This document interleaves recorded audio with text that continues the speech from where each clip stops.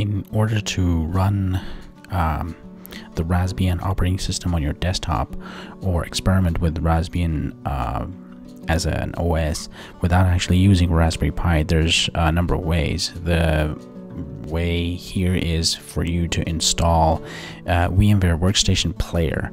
Now this is available on the VMware website. It's if you're using it for non-commercial purposes, it is free of cost for you to download and install.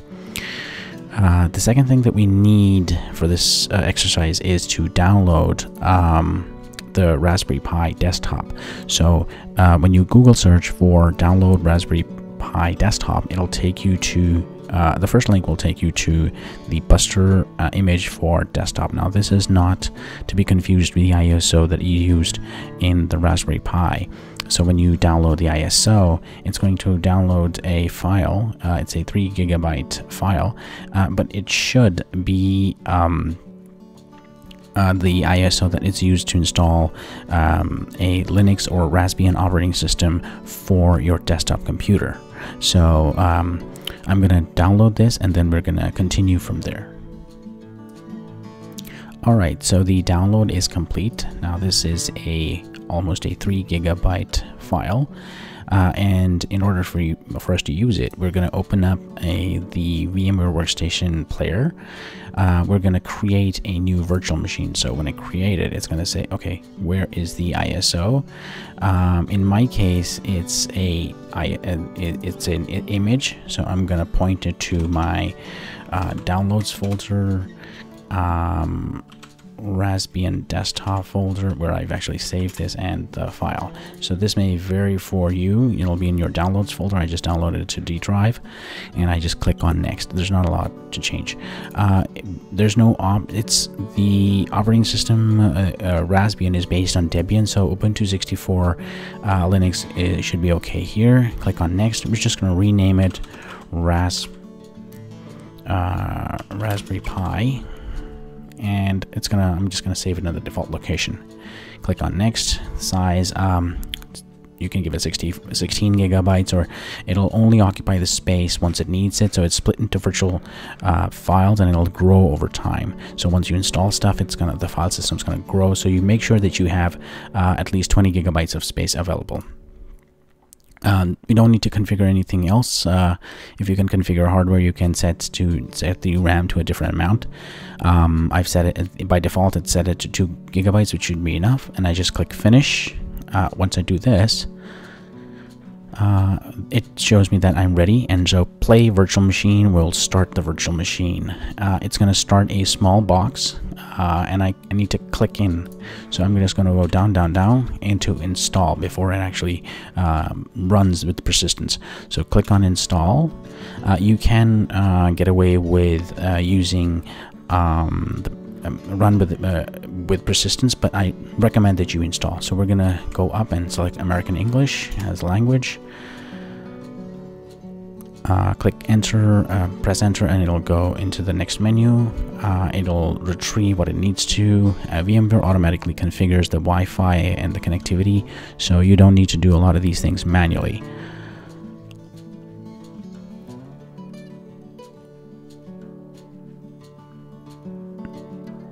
Okay, so we're gonna select the use entire disk and guided method. So press return. Press return. There's not a lot of options. Return. Finish partitioning. Save changes to disk. Left arrow, and then yes. It's gonna take a couple of seconds to partition the files and use it as a file system. All Linux installations would typically do this, depending upon the kind of hard drive you have. So if you have a solid state drive, this will be slightly faster. It'll copy the data from the ISO file from one drive to the other. So it's basically copying the Linux file system at this point of time. If you're using a mechanical drive or a slightly older laptop, this process can take up to 20 minutes. So wait for the installation to complete. It's gonna copy some stuff, and then it's gonna present us with another menu. I'm gonna pause the video here, and I will resume once the copying process is complete.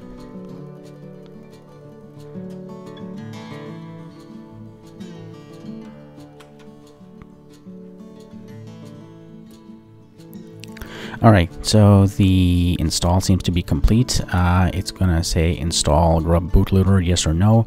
I want to mention one more thing. If once you click this, your mouse will kind of just disappear. In order for you to get your mouse back, Control and Alt buttons pressed at the same time will release your mouse. So if I want to go back, I just click back again and it's in the virtual machine. So it attaches your mouse to that virtual machine for that duration, and in order for you to release it from that, you need to press Control and Alt.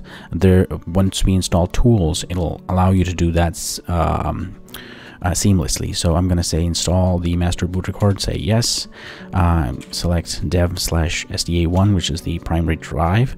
A couple of seconds into it, it's going to install the bootloader, which is going to be the boot screen that asks you what operating system it needs to boot. This is redundant, we don't need to, but probably there's an alternative way to it, but this is the default way. Next, installation is complete.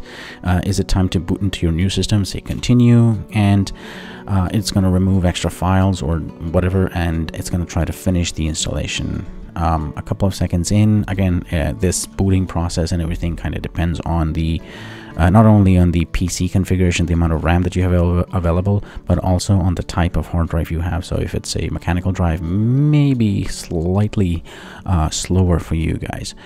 So wait for it to finish. I think this one is being installed on an SSD, so this is a solid state drive. Okay, so it's going to present you with a menu. Click on enter, press enter, and it'll help you install, open up the Raspbian desktop, and boot it. It's going to set up things. You can press escape and look at the messages and say, oh yes, next. So this is very similar to what you would see on a freshly installed Raspberry Pi.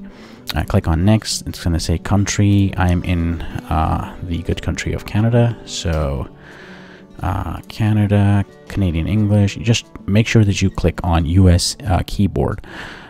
Click on next. It's gonna set location, password. I just set a 4-character because it's a virtual machine. I don't expect it to update software. Just skip on that right now. Click on restart. It's gonna generate some locales and some other configuration, so it shouldn't take a lot of time. Restart. Shows you the boot screen, and there we go. Now at this point, when you resize, it won't allow you to resize the window, so that's a problem. In order for us to be able to use that, I want to open up a terminal, run the command sudo apt update. Mind that this commands will be in the YouTube video description, so update and then sudo apt install open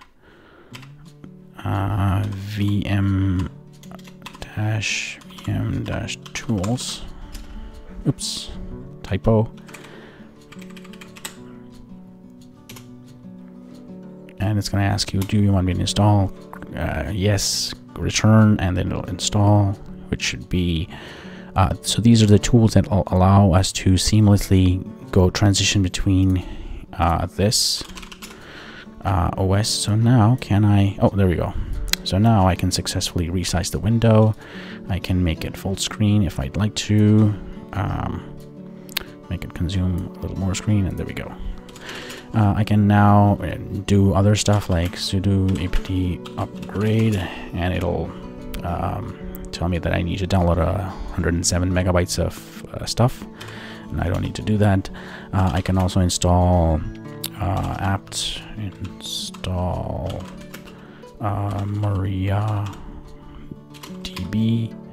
server, and it's going to say yes, I can allow you to do that. Again, you can basically now do all the stuff other than interface with the hardware on your desktop that you originally were doing with on the laptop. Some software may be slightly different because this is an x86 system. Uname SA, and it tells me that this is actually running on an AMD 64 x86-64 architecture. Slightly different. The user interface is basically the same.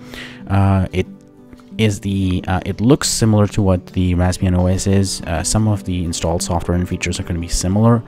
The menus are going to be same in terms of the user interface. Beyond that, the backend, the kernel and everything is different, so slight differences, but pretty useful if you have the Raspberry Pi Edge and you don't want to connect a display to your Raspberry Pi and get it started with there. Well, thank you very much. I hope this video has been useful. Like and subscribe. Leave me comments in the comment section, and if you have any questions, feel free to reach out. Thank you.